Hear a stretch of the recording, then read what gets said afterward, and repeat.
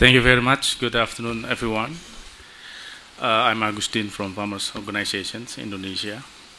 Let me inform you about the dilemma of farmers to secure the food nutrition, while the farmers also have to supply or have to send the produce to the market. As we know that food plays an important role in the Indonesian economy, where the largest part of the population are food producers.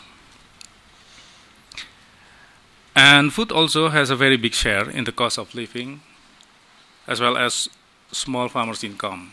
So it affects very much if there's a price fluctuation.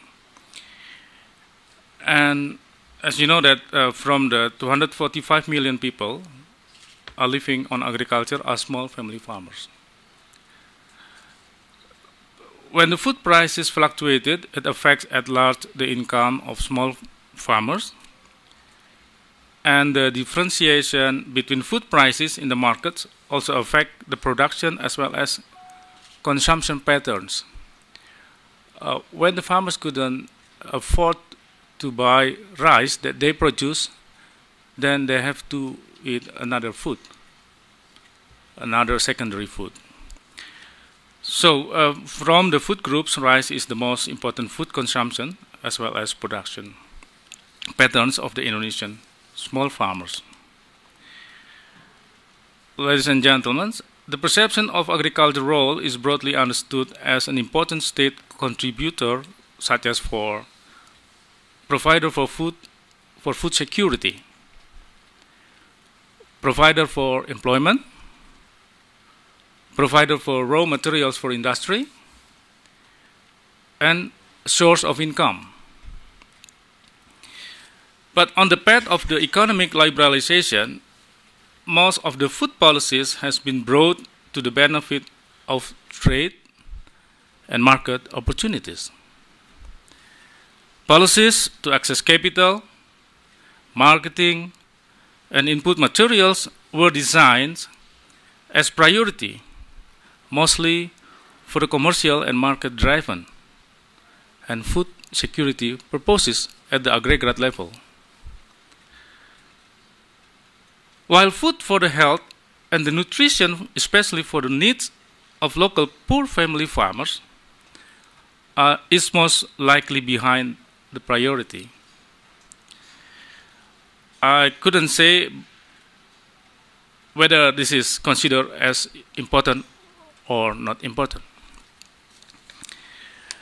In the sense of commercial agriculture, farmers in everyday life are still facing problems in accessing high-quality seeds, fertilizers, water, rural infrastructure, and machineries to process and road to transport the yield into the marketplace, and also the quality requirement from the trade to meet their demand. The national and local government are very busy. They are busy in developing policies and programs such as financial support for agriculture and marketing,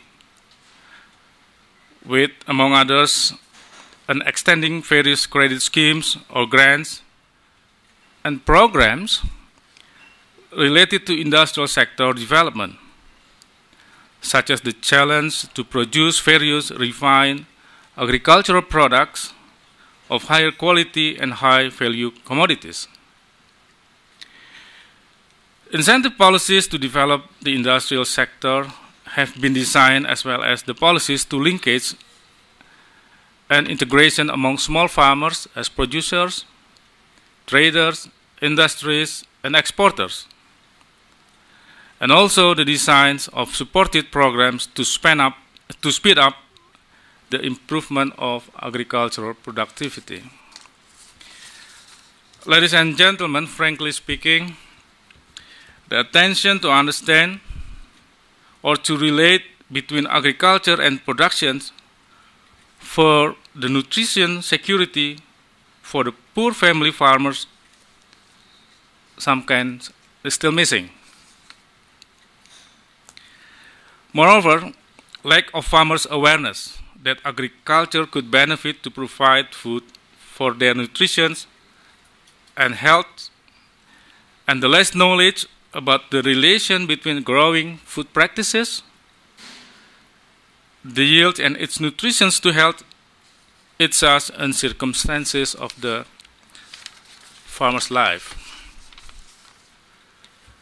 As the conclusion, the causal factors that bring to these conditions, among others, because of, as I have mentioned before, the market and trade dictation is very dominant. Market and trade dictations to the farmers is very dominant. And poor socio-economic circumstances, poverty, ignorance to use good food with good nutrition, indifference, moreover lack of health education, and maybe the same with other countries, the persistence of culture, soil condition and climate patterns, and lack of knowledge of food and its cultivating practices still going on. So this problem should be seen as a local approaches. How the actual ability of rural communities in meeting the needs of food for their nutrition and health, we have to see on that kind of approach, and how a flexible approaches to every specific regions implemented. Every region, as we know, that have their own specific, and how participatory effective food planning and implementation in local level integrate between farmers and governments and maybe industries, and how in planning the market and trade not to be put always at the first place, but the needs of nutrition and health for the local family farmers. So it is necessary to dig a new thinking policy of local food empowerment with a multi-dimensional approach, as our friend from Cambodia have said, and to start improving the food conditions of rural communities is only fitting if done with participatory manner and well attention to socio-cultural issues of local communities.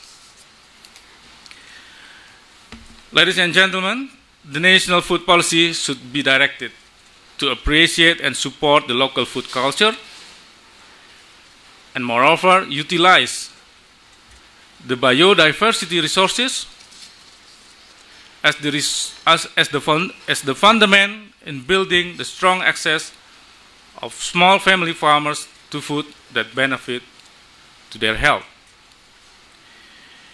The last but not least, promote a campaign program in the rural level to raise awareness and to improve the knowledge of farmers, the knowledge of family farmers about the relation between growing food